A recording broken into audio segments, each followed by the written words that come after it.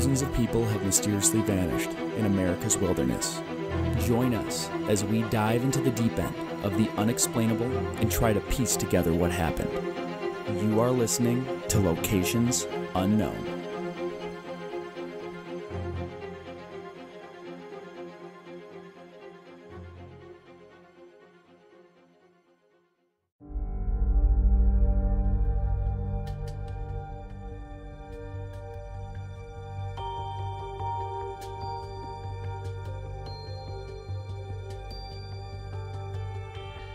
What's up, everybody, and welcome back to another episode of Locations Unknown. I'm your co-host, Joe Irado, and with me, as always, is a man who can have his cake and eat it too, Mike Vandebogard. Thanks, Joe, and thank you again for everyone that's tuning in. Got a couple quick updates here for you, well, a lot shorter than our last episode. First and foremost, I'd like to give a shout-out to our newest patron, Jody Carroll. We always tell you that Joe and I run this on a shoestring budget, and any help that we can get from our great listeners is greatly appreciated. So thank you, Jody. Thank you, Jody. Yeah. And I've also been updating our Patreon benefits. So if you head over to our Patreon page, we now have some swag items. There's a mug that you can get, stickers, hats, and we've got some other exciting swag items coming down the pike here pretty soon. So keep an eye out for that. Mentioned this a couple other times. We've got some great interviews coming up, Joe. One of them is with the lead investigator on the Laura Bradbury case. So I'm going. That one will be good. I'm very excited about that one. Yeah, he's never spoken before publicly, so he's got a lot of inside information on the case. And right now, I'm just going back and forth with them via email, trying to set up the interview. So that should be coming in the next month or so. And this was a weird month. We were off for a few months, and then we came back for one episode, and then I had to go get married. You just had to go get married. And then we went on a honeymoon, so we only had one episode for October, but starting in November, we should be getting back to our kind of normal 2-episode per month release. So apologize for that little hiccup there. I know some people have been, one guy commented on our hosting platform. He wondered if we were still, creating episodes. I'm like, don't worry, we'll be back. Oh yeah, we've been getting some people who are upset that we're not producing it fast enough, which I love. That's great. So first, apologize, but thank you very much for tuning in and caring that much that you're upset that when we're slow. Yeah, and as always, if you like the show or hate the show, let us know on comments and subscribe to us. We get a lot of people that say they don't like my random laughing during the episode, so I apologize to those of you that I trigger. Oh, you don't have to apologize for you being you, Mike. And I just did it again. But we take all the feedback, good and bad, and we just try to make a better show. So keep it coming. We're thick-skinned, but we like the nice comments better. Yeah, absolutely. I'd like to say that this episode is going out to Amanda Baltz and the Baltz family, who really wanted us to cover this topic today, which is why we, in this American Urban Legends series, we chose our home state of Wisconsin, so I'm very excited for this. These, I haven't gone over the notes. Joe will be kind of driving this episode, but I've heard of these urban legends before, and they're pretty cool. All right, everybody, let's gear up and get out to explore Locations Unknown.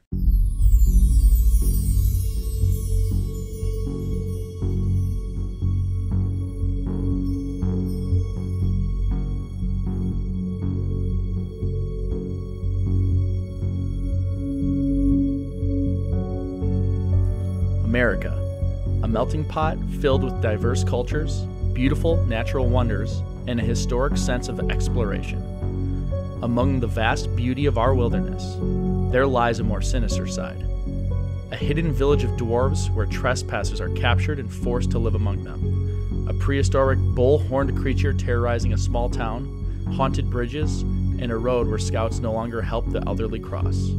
Join us this week as we explore the urban legends of Wisconsin.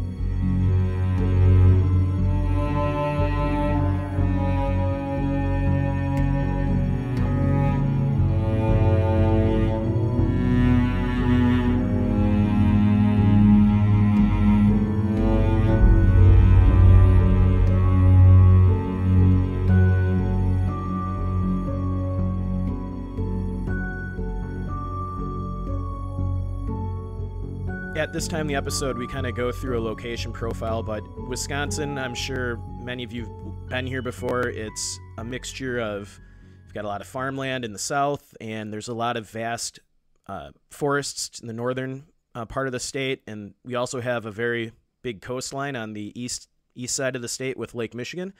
So instead of kind of going through the location profile of the state, I'm going to just talk about a couple fun facts that people may not know about Wisconsin. So fun fact number 1, Marathon County, Wisconsin produces the entire ginseng grown in the United States, which amounts to roughly 10% of the world's supply. Now, Joe, I knew Wisconsin produced a lot of ginseng, but I didn't know it was 10% of the world's supply. That's pretty crazy. That's a significant amount. Yeah. That's insane.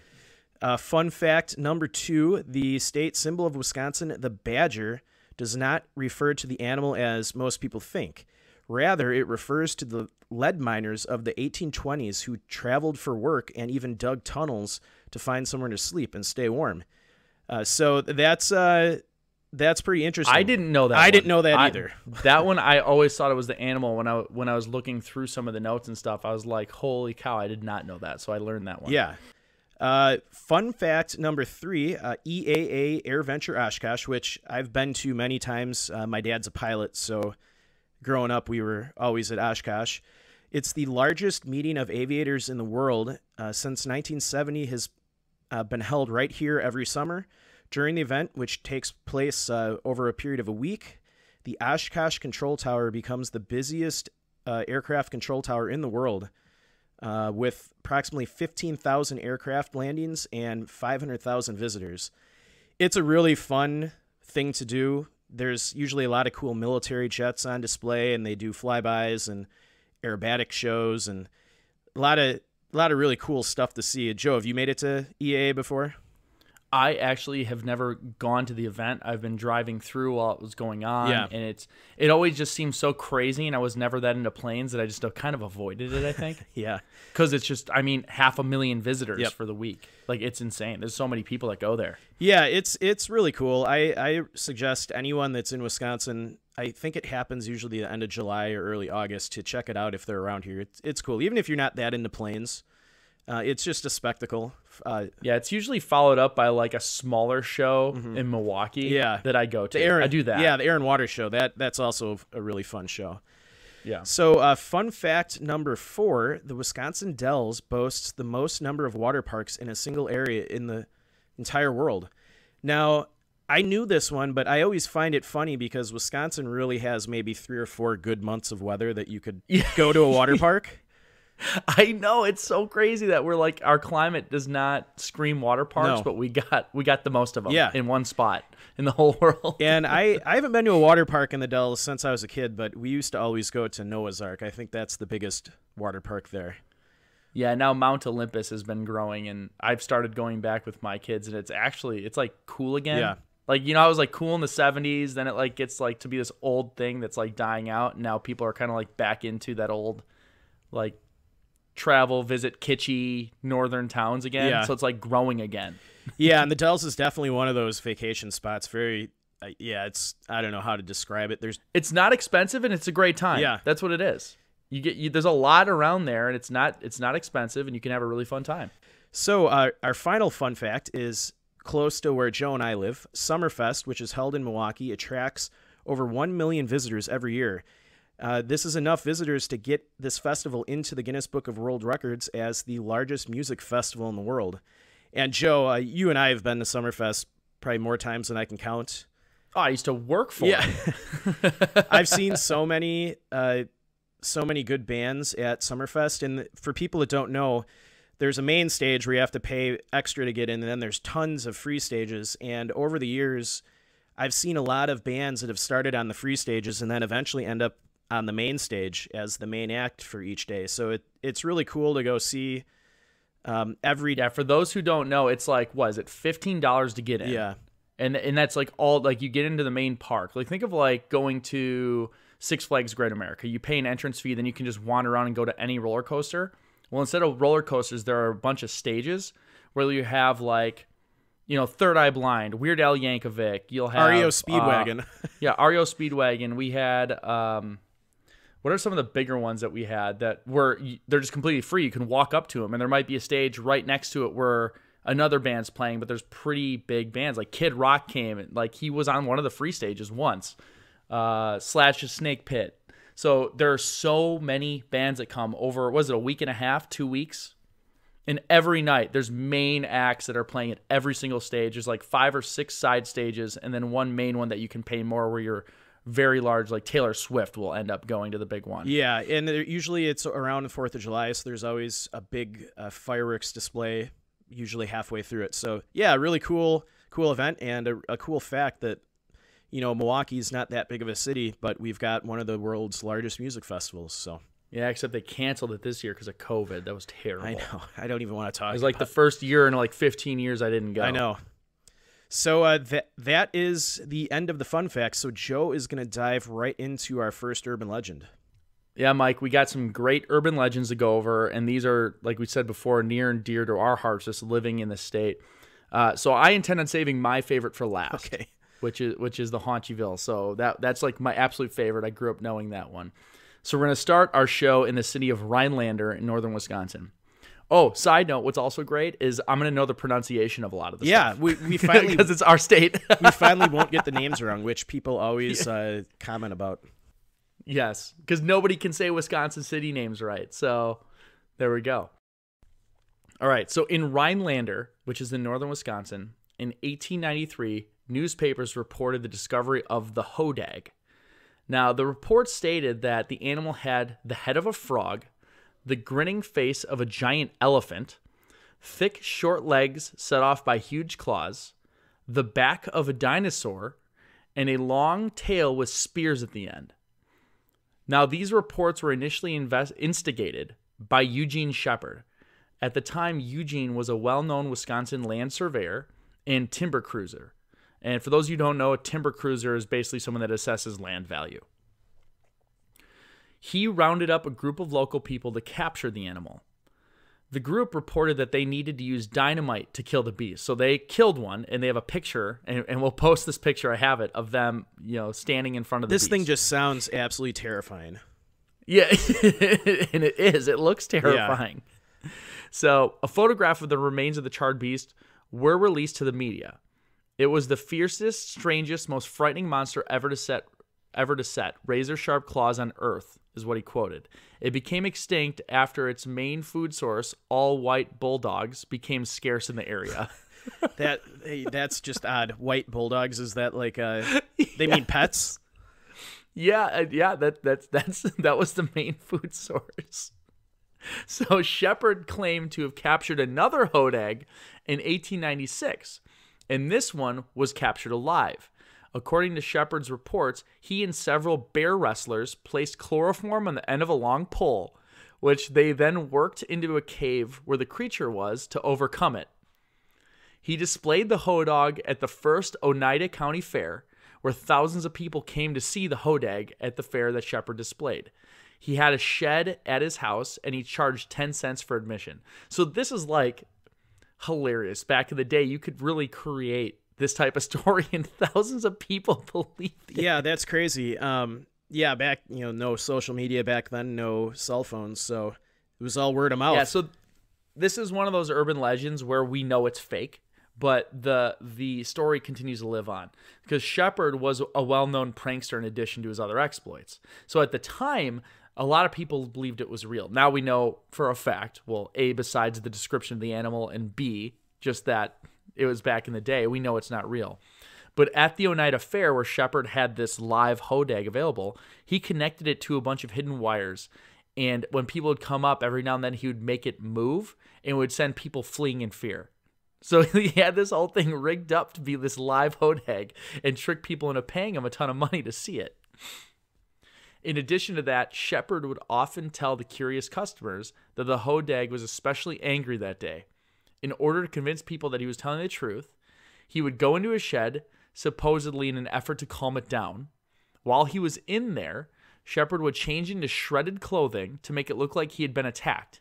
He would also have his 2 sons make a lot of noise behind the shed to make the attack sound more convincing. So he had a pretty big operation going on here to kind of fool people into thinking. Oh, 100%. Yeah. It was like a whole sideshow. So as newspapers locally, statewide, and then nationally began picking up the story of this remarkable creature that has never been seen before, a small group of scientists from the Smithsonian Institution in Washington, D.C. announced that they would be traveling to Rhinelander to inspect the apparent discovery. Their announcement obviously spelled the end of his gimmick, and he was forced to admit that the hodag was a complete hoax. So you had, like, the Smithsonian Institute scientists were going to come study this thing. That's how real people thought it was. Yeah, that's pretty amazing. I just can't think something like this would be able to happen today. Well, and like I said, we'll have the pictures. I'll post them on Facebook, and we'll have them available. It doesn't even look real, like, at all. It's not even a good, like, fake animal. Like, it's very apparent that this thing is very fake. And you know what this kind of reminds me is, you know, over the last 20, 30 years, there's been quite a few people that have faked Bigfoot sightings where they will fake the footprints, or I think even some of the guys will get into Bigfoot suits and then... Yeah, you'll get your grainy, shaky footage. Yeah. This is kind of the origin of people hoaxing or faking, you know, weird sightings in the woods. It could be. I mean, yeah, if that got picked up, they found out it was a hoax. They're like, you know, if people want to mess with other people online, or not online, just mess with other people, that's one way to do it. It's got to be pretty interesting if you lived back then and picked up a paper and saw a picture of this. You know, back then, newspapers were the authority. That's where everyone got their news for everything. You don't have a ton of exciting stuff going on. Yeah. So you pick up the newspaper and find this crazy creature was discovered. That's exciting. You get to run around and tell everyone about it. And yeah, no, it's just really funny that this was in Wisconsin. Yes. Our state's kind of known for some strange people. So well, to take it further, the hodag did become the official symbol of Rhinelander. So even though they knew it was done, you know, Rhinelander, Wisconsin, the hodag is the official symbol. It's the mascot of the Rhinelander High School and lends its name to numerous Rhinelander area businesses and organizations. So the hodag also lends its name as an image to the Hodag County Festival. The city of Rhinelander's website calls Rhinelander the home of the hodag. And they have a larger-than-life fiberglass sculpture of the hodag created by local artists on display at the Rhinelander Area Chamber of Commerce, where it draws thousands of visitors every year to take pictures and stuff. So they have just fully embraced it.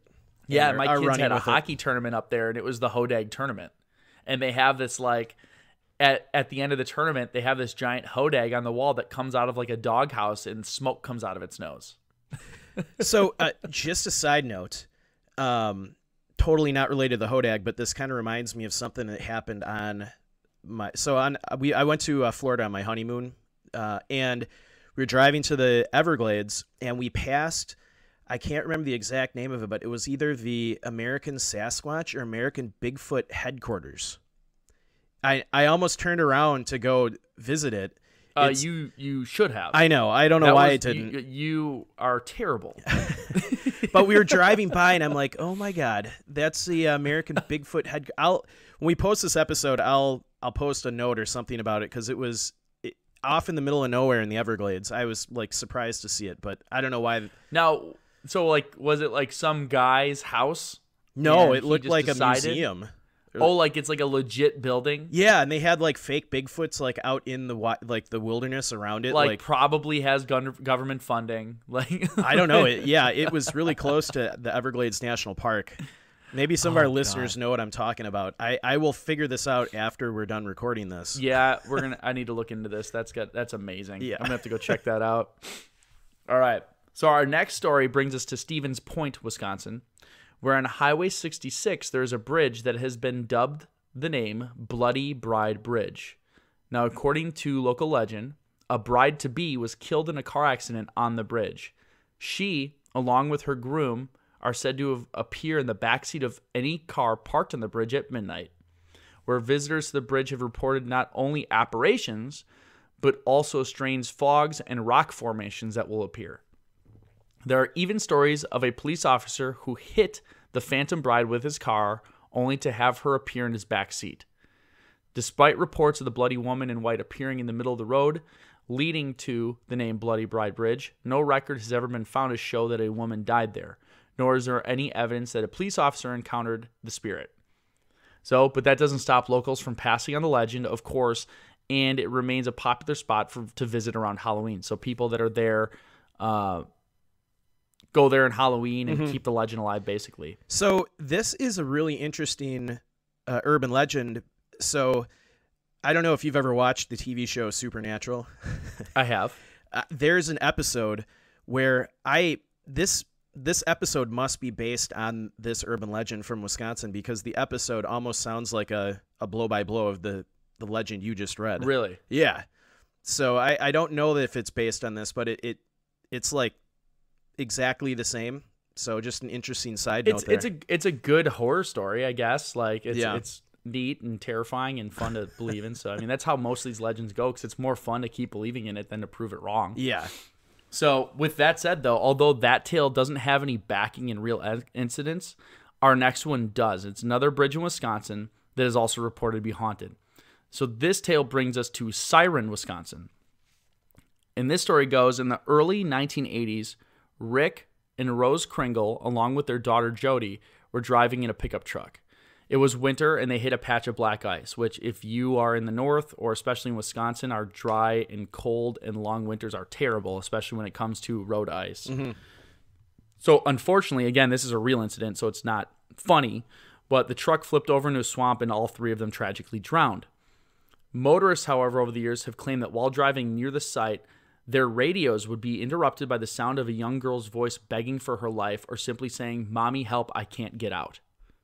Wow, that's terrifying. That is absolutely terrifying. Yeah. And they basically, I read a couple comments from people, and again, this is people saying it happened to them, so take that with what you will. But yeah, they'll be listening to the radio, or even like CDs. You know, this is back when you had a CD player. Yep. And it would completely static out over this bridge near where the incident occurred. Because the incident actually didn't occur on the bridge. It was in a swamp near it. But they said when they got within the vicinity of the bridge, their radios would crinkle out, and they would hear voices over the radios. So I'm not sure if it's very clear what they're hearing, or if maybe it's a dead spot on that bridge where it goes out and they think they hear stuff. Yeah. But enough people were saying it that it's something that this legend keeps going on, and it's just another one of those places where high school kids go hang out to try and get scared and all that good stuff. Well, and it's interesting, and you know, you can believe in ghosts or not. I don't really have a theory on it one way or the other. I guess if I had an encounter, I would be a believer. But, you know, from what people say, that's a very common thing to occur is, you know, static, or like, you know, their phones cut out, or like flashlights go out. Like disruption of radio signals. Disruption of radio signals or electricity right before, you know, an encounter happens. Now, you know, take that with a grain of salt. Like, you know, any of these legends, but it's just kind of an interesting connection that they all share. And I don't know what that, you know, would have to do with, you know, physics, maybe something with electromagnetic energy, or who knows. But yeah, we've all seen the ghost hunting shows where they whip out, you know, $500,000 worth of equipment to measure changes in temperature and static discharge and all this other stuff. And it's all this crazy theories about, you know, when apparitions occur. And this is where I'll bridge some of, like, the stories sometimes sound ridiculous, but when you start talking about other dimensions and things like that, and how that works with our world and the dimensions that we can experience, where you might start having some bleed over or things like that, where you could have disruptions in space-time that could affect our physical world. Doesn't mean it's necessarily ghosts, maybe not, but I think there is a lot that we don't understand. And I truly think that think about what science was 200 years ago. And now what science is, what we know with quantum computing and things like that. Mm-hmm. Stuff that you wouldn't even be able to imagine, you know, 200 years ago is now commonplace among us. So what 200 years from now will be commonplace that we can't imagine? Yeah, it's an interesting theory. I mean, you always can think, like, what if you went back in time with an iPhone to someone that lived 500 years ago? You'd be burned for witchcraft. Yeah. So, you know, everything's relative, but you know, when it comes to ghosts and things like that, I'd probably not a believer. But Joe and I always stress, you know, if I experience something, or somebody proves something to be real, I can change my mind. Yeah, I'd say we're healthy skeptics. Yeah. We don't ever write anything off entirely. I'll always give something its day in court, no matter how crazy it sounds. And sometimes because it's just interesting to learn, how people think about different things. So yeah. All right, now we're gonna go on to the coup de grace, my favorite story. This is like one that I grew up with, like in high school. So this is the story of Haunchyville. And if you're from Wisconsin and don't know what Haunchyville is, then you've had a sheltered life. Because when I was in high school, Mike, did you know what Haunchyville was in high school? I heard the name, but I guess I lived a sheltered life because I didn't really know much about this. And okay, I'll preface that. I grew up in the Milwaukee area, so it might be because it's based around where I lived. But everyone I grew up with knew what it was. So Haunchyville is probably the most popular urban legend in Wisconsin. It is a legend that I grew up with knowing about. My friends and I would always talk about and try it. We actually tried finding it once. This is pre-internet. So all the information was passed along from, my cousin's friend or my friend's friend's uncle. Everybody knew somebody who had all the details on Haunchyville. Then this is most urban legends. But remarkably, the main protest of the story was usually consistent between schools and friend groups, which is, I think what was most compelling about it is because we did have friends in other schools, and when we talked about it, the general story was very consistent, which is what made it seem more real. Now, in this, again, there wasn't as much urban sprawl and development back then. So there was a road in Muskego, Wisconsin called Mystic Drive. And at the end, there is a barn where a farmer allegedly hanged himself. However, underneath the body in the dirt, you could see many child-sized footprints all around where he was hanging. And on the wall, there was a message written in his own blood that said, "The Haunchies made me do it." So if you would go down the end of Mystic Drive, you can actually still see a barn, and sometimes people report of a phantom body hanging at night. So there are a place and landmarks that corroborate the story. And if you go down the road, you can also see little small doorways and houses with stop signs that are a much smaller height. Now, this is how the story goes. That part, not so much. But we'll get into that. So what are the Haunchies and why are they there? And I never even understood this name, honestly. But the story goes that the Haunchies are dwarves from a sideshow of the circus that used to roll through town on the train. One day, the dwarves were fed up with their lives and murdered the ringmaster of the circus. They cut off his arms and legs and hanged him in the woods. Now, to avoid being arrested or even worse consequences from the circus community, the dwarves set out to create their own community built exclusively for dwarves so they could escape the ridicule and what made them unhappy. So we have this hidden community deep in the woods of Muskego where these dwarves are living. And to add to the tale, at some point, a young albino boy wandered in their community. So this wasn't a dwarf, but it was an albino boy. And because he was different, the boy was taken by the dwarves and treated as an equal, and so they basically welcomed him into the community. Now, this boy eventually grew up to be an old man, and this is where the story was always consistent. This old man lived in a normal-sized house that was on the outskirts of this dwarven village of Haunchyville, and he's said to be at the end of the drive, and you could run into him, and he always had a shotgun warding off people from looking for Haunchyville. So if you went searching for Haunchyville, you'd come across an albino old man with a shotgun that would shoot you if you got too close. Wow. So there are tons of stories, and I had this growing up, of your cousin's cousins, friends, friend, etc., that have been there and were chased off by the old man, or were driving down the road and rocks started being thrown at their car, so they quickly turned away, or even worse, people were shot at by the old albino man. However, we can only find one interview from a supposed witness, and this video is on YouTube from Marquette University television station.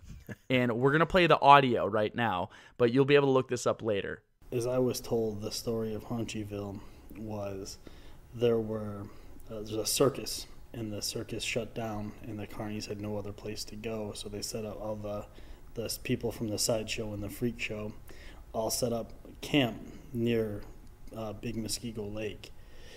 And because they were shorter people, they built their houses to suit their needs. We ended up one night, we heard about it, and so we decided we were going to go try and find it. me and my friends. Then we drove around for a while. Eventually traced back to traced it to Big Muskego Lake near Mystic Road. We had to park kind of far away, and there was a long entryway. It was a gate. It was a huge gate. It should have been our first warning, but we parked and went in anyway. We walked probably half mile or so through the woods. Ended up going and seeing these small houses. Kept hearing this weird high-pitched screaming sound. It wasn't human. I don't know what it was, but as we get closer to one of the houses, it kept getting louder and more intense. So as we walked in, we looked. It kind of looked like Golem from Lord of the Rings when he's eating the fish, except he was eating a rabbit. And you're hearing rabbit screams. And looked up, and he had sharp fangs. His teeth. It looked like all of his teeth were filed down, and something must have seen us because he got spooked and alerted, and he started making all kinds of noises I couldn't even attempt to try and recreate. They didn't sound human either. So we started running through the woods trying to get back to our car, and it was then their houses started emptying out, and there was, I don't know, there had to be 20 or 30 of them that were trying to find us and chase us through the woods, but it was their woods, so they knew it better than we did. We were doing everything we could to hide and keep on moving as quietly as we could, and that's when we were staying kind of close to a road, and there was a van that pulled up, and this giant, he was an albino, kind of like the guy in House of a Thousand Corpses, the one older brother guy that was kind of just bigger and bulkier. His guy had his eyes shone red and light, and he was just a scary freak. And he started shooting. He actually ended up peppering our car with shotgun blasts as we were escaped away. And that was the story of my experience at Haunchyville. So to your point, Mike, you have this guy like totally set up, silhouette, telling this story. Yeah, I think Joe and we discussed this before we recorded today, that that video may be satire or yeah, I'm pretty sure it's satire, but it's that's the firsthand encounter in Haunchyville. Yeah. It's probably fake. It's entertaining because that is, I'd say, verbatim the story you would hear from people who had a cousin's cousin go to Haunchyville, and everybody knew somebody or knew a link. 7 layers of Kevin Bacon or whatever. Yeah, 7 degrees of Kevin Bacon. Everybody knew somebody who found Haunchyville and had that experience where they were chased away. Yeah. And, slight variations, but they're always chased away. And obviously, more often than not, they were shot at because that's really exciting. And people would, I remember in high school, people would get in their cars and go off and drive around Muskego and go try and find Haunchyville. There's like a thing that happened. Yeah. And I think deep down we knew it wasn't real, but there you go. Yeah, it's no, it's an interesting story. I think, a little village off in the woods filled with dwarves. I mean, it sounds crazy, but yeah, it's funny because Muskego. I mean, there's not a lot of wooded areas around Muskego. Well, not anymore. So that video is from 2014, and the pictures in there are actual pictures of at the end of Mystic Drive. So you saw there's like the little cobblestone house. Yep. And I encourage you guys. We'll post this on Facebook too. We'll kind of do that thing where we have like an album of all the show pictures and stuff. We'll have a link to this video, but go watch it. There's all pictures from there, and those come from the most interesting work that I found on this topic was from a local writer named Matt Wild. He wrote for some local magazines and papers at the time. And in 2010, I think it was the AV Club he wrote for. Do you remember that print catalog? Yeah. So in 2010, he went on a search for the infamous Haunchyville. He's like the first investigatory journalist that went in search of Haunchyville, and basically went to the area that was described in all legends. He came across a wooded area that had all the telltale signs, literally. He was met with a ton of keep off the road, no trespassing signs. And he did find a bunch of tiny cobblestone houses that we have pictures of, and we'll post those online. But don't get your hopes up, however. He wrote an online article that he revisited the area in 2015, so he went back 5 years later and found basically it had all been cleared out to make room for urban sprawl. So we have all the McMansions and subdivisions going up to where it used to be, but it was heavily wooded back when I was in high school. I graduated in 2003. So it was, not like what it is today. Yeah. It wasn't cleared out, so it totally fit the bill. It was an old, dusty rock road that went to nowhere, and there was all farm community and a ton of woods there. So it kind of went along. So the story, however, was popular enough that it inspired Garth Ennis, who is the creator of the Punisher series, to use the legend as a basis for a 2-part story in which little people form their own mob and cut off their rival mobsters' legs from the knees down. So as Haunchyville residents supposedly did to their trespassers. So he was actually inspired by that urban legend to make it into a real popular culture event in the Punisher stories. Yeah, it's cool. And I love the Punisher movies are great. So Joe, I have 2 honorable mentions that I actually, while we were recording, looked up and figured I'd mention them just because we're talking about Wisconsin. And so these aren't urban legends per se, and one of them is not really just limited to Wisconsin, but a really terrible event happened here in Waukesha. So the first one is a Slender Man. You remember it was around 2014. Oh my God. I'm embarrassed that I didn't even go over that. Well, but that wasn't native to Wisconsin.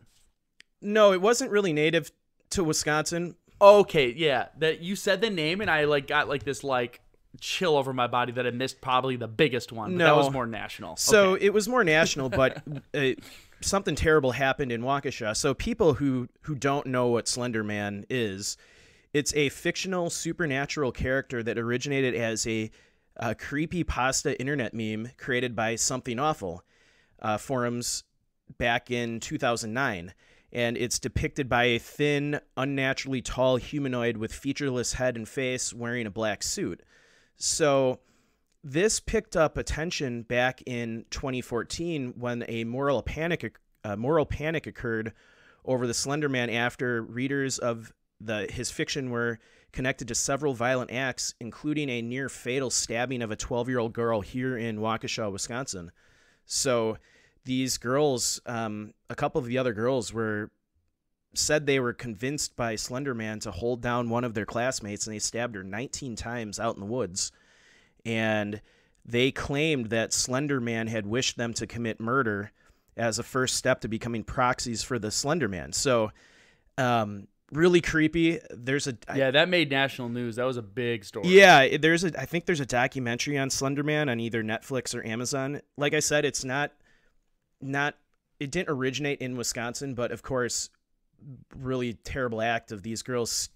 Yeah, that was the biggest thing that resulted as of the story. And on a positive note, the girl survived. She did survive, which was great. But yeah, just a terrible incident where you had several girls holding down another girl and stabbing her over this fictional Slenderman character. Yeah, and they interviewed her parents, and her parents were very goth and very dark, and it seemed more like it was nobody told these 12-year-olds that Slenderman's not real. Yeah, but it was bad. Yeah, it's just a really creepy kind of legend, supernatural character, and I just thought it was I figured we should mention it as kind of a honorable mention to our urban legends. Yeah, I think that was relevant because the most major outcome of that legend, not even really a legend, but that story, was that incident in Wisconsin. So I'll allow it. Oh, I'm glad you allowed it. So the final other honorable mention, you may have heard this one as well, is the Smiley face killer. Have you heard this one before, Joe? I have heard that one, yes. Yeah, so basically anybody who's not familiar. That one, I wouldn't even call that technically an urban legend just yet. Well, for anyone who doesn't, it's a Midwest thing. So for anyone who doesn't know what the Smiley face murder theory is, it was a theory advanced by retired New York City detective Kevin Gannon and Anthony Duarte. and I think Dr. Lee Gilbertson, a criminal justice professor and gang expert at St. Cloud State University. They allege that a number of young men found dead in bodies of water across several Midwest states from the late 1990s to 2010s did not actually drown, as concluded by law enforcement agencies, but were victims of a serial killer. And the connection to all of these killings would be they'd find graffiti of a smiley face, kind of where they find the body. And these cases are really bizarre. And, this kind of is outside of what we normally talk about in Locations Unknown. We usually don't go into serial killer type cases, but because this has happened up in La Crosse. As I say, La Crosse had like a string of events. Yeah, so typically it would happen around, St. Patrick's Day or one of the holidays where, college guys go out and, have a few beers and they'd get pretty drunk, and the law enforcement would figure, yeah, they wandered near the river and fell in and drowned, but they would always find their bodies several days later. Wherever they find the bodies, there would be a smiley face, like graffitied under a bridge or like on a retaining wall right near where the bodies were found. Yeah, and it was always college-aged males. They were always by themselves. Yeah, from age 20 to 30. Yeah, and they were always so that's why, and this is where I said I don't know necessarily would consider this an urban legend just yet, because I actually do have legitimately, I can't reveal source, but I have inside information that the Milwaukee Police Department built an entire task force to study this.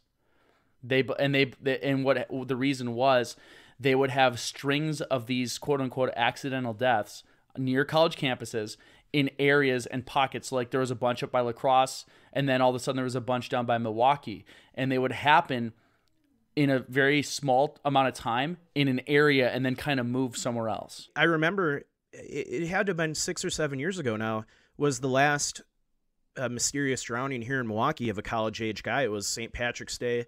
He was in the bar. He was with his friends. He leaves. They have him on video. He doesn't look very drunk, and he kind of wanders out of video shot, and then they find him in the river, days or weeks later. And this guy was one of many in Milwaukee that this has happened to, and like Joe said, it's happened in La Crosse. I think it's also happened in other states. It's happened down in Chicago, I think St. Louis. So it's a Midwest thing, but I figured it would be an honorable mention. We could probably do a whole series of episodes on the smiley face, theory. Dude, if you give me, yeah, you know what? Because I do like breaking up the unsolvable stuff every now and then and doing a little bit of something different. That might be a good segue for like a few episodes towards the end of the season when we want to do something a little bit different. Yeah, but it's very bizarre and pretty terrifying to think that this guy was going around for 2 decades killing college age guys. Yeah, I think it's slow. I don't think there's been anything recently that they've Well, there was the pause in part of what this, and I heard this from insider people in the government. That's how I knew about it. From people that are very connected. There was a pause for a little bit, and then they started up again. So that the task force was built, and they were basically trying to find records of inmates to see if there was somebody that would fit the description that might do this, that was locked up for another reason during a period of time where the slowdown occurred. Yeah. Because there was like a string of them, and it stopped for like a year or two, and then all of a sudden started happening again. And it was at a volume higher than what you'd expect, because it's like not normal for drunk people to fall and die in icy rivers. And it was happening at a rate that's beyond what you consider, like a scientifically normal data point for that to happen. Yeah, and then the finding the graffiti almost always where they'd find the body is also makes you think that they didn't actually fall in, that the bodies were dumped there.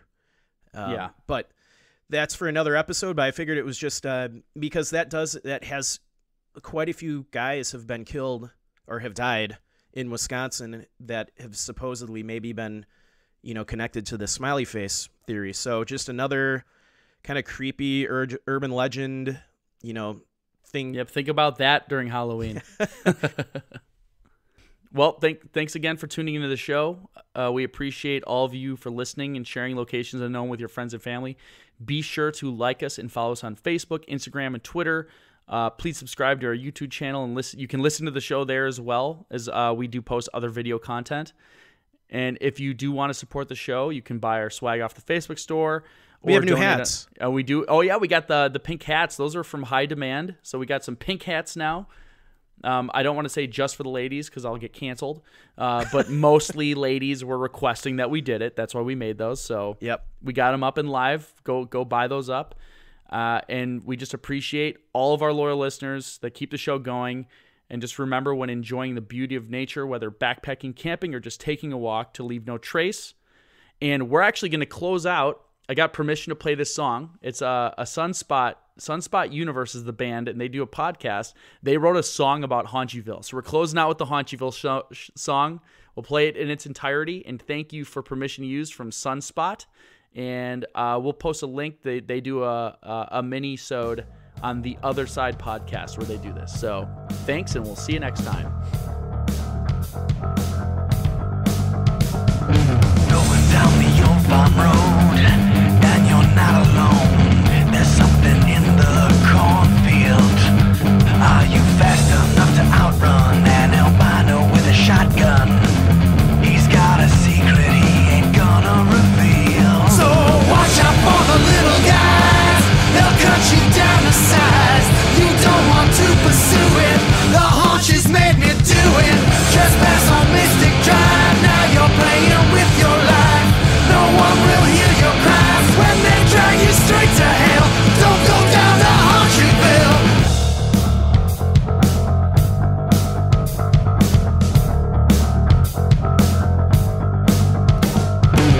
You should have stayed away, and now that debt has been repaid. A trail of tiny footprints left in the mud. You might hear their evil laughter when you're hanging from the rafters. There's a message for you written in blood. So watch out for the little guys. They'll cut you down to size. You don't want to pursue it. The haunches made me do it. Trespass on Mystic Drive. Now you're playing with your life. No one will hear your cries when they drag you straight to hell. Don't go down to Haunchyville.